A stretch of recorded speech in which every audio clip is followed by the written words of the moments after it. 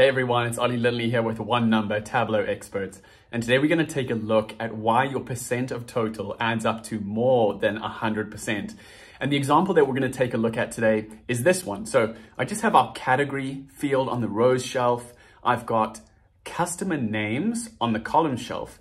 And I just added a quick table calculation, percent of total to that count distinct of customer names. Why? Because I'm just trying to work out, hey, what percentage of our total customers bought in each category? Now, the problem that we're running into is that you can see just from a little visual test, this does not equal 100%. In fact, this equals 274%. So we're running into some kind of issue. And what is it? So I thought maybe the best way to demonstrate the issue that we're running into here is by starting another little sheet. Let me take that off. I just want to show you, all we've got is the categories field and the customer name field, both on the row shelf. And then I just put sum of sales in columns just so that we've got a decent visual to look at. And now what we're going to do is I'm just going to take this product. I'm going to take our customer name field. I'm just going to drop it on filters. And I'm just going to choose a random customer. I'm going to choose Aaron Bergman, for instance, and we'll hit OK. And I want to show you that actually Aaron has bought in all three categories. Okay, so let's flick back to this customer names percent of total and see the different percentages that are going on here aren't telling us what percent of total customers in our customer base have bought in each category. It's kind of showing a little bit more like what percent of total customers have purchased in each category. Basically saying one customer could buy in multiple categories. And so it's taking the number of customers for each category and dividing it by the number of total customers, giving us this kind of weird percent of total that doesn't always look like it makes sense. So if you find yourself in this situation, how do you fix it? Well, I'm going to show you now.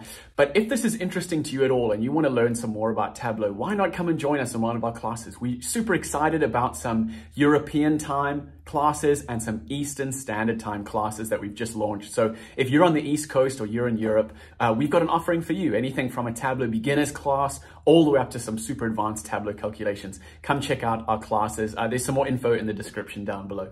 So, okay, let's fix this. What we're going to do is we're basically going to say to Tableau, hey, instead of just giving me that count distinct of customer names and then working it out for the total, let's rather stipulate how I want this to be calculated. So I'm going to create a new calculated field and I'm going to call this just percent of total or something so that I know exactly what's going on.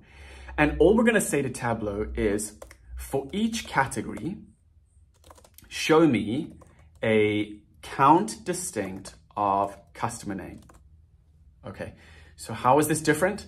Well, instead of looking at the overall, number of customers divided by the total number of customers that we have, what we're going to do is add a little percent of total onto this LOD.